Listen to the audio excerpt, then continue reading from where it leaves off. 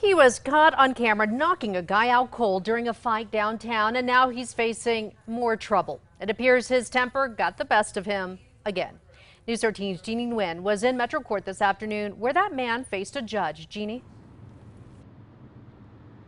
Jessica, Jewett Oliver made a number of requests to the judge when he stand before him here this afternoon, but he refused to talk to our camera.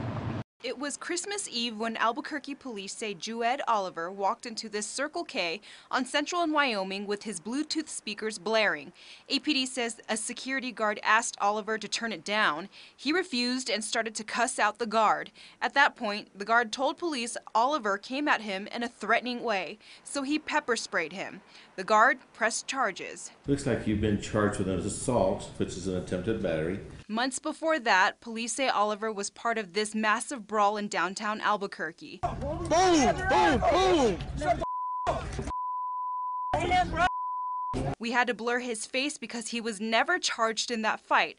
Police did catch up with him a month later and arrested him, not for the fight, but for a probation violation. It's a misdemeanor that you're on probation and parole with? Yeah, for aggravated battery against my 17-year-old daughter. Even before the downtown brawl and before the incident at the Circle K, Oliver was arrested last January for hitting his teenage daughter with a flashlight. Today, Oliver faced Judge Henry Alaniz for the Circle K incident. I would suggest you plead not guilty to the charge, but how do you plead? Not guilty, sir.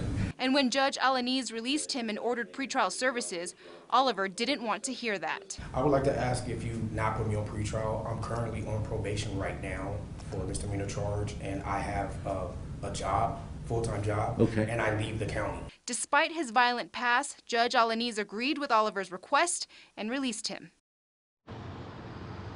Stand by.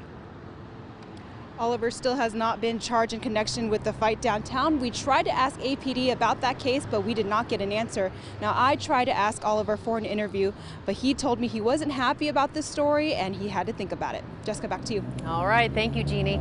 We also asked APD why the officer never collected the security video from the Circle K incident for evidence, but that question was also not answered.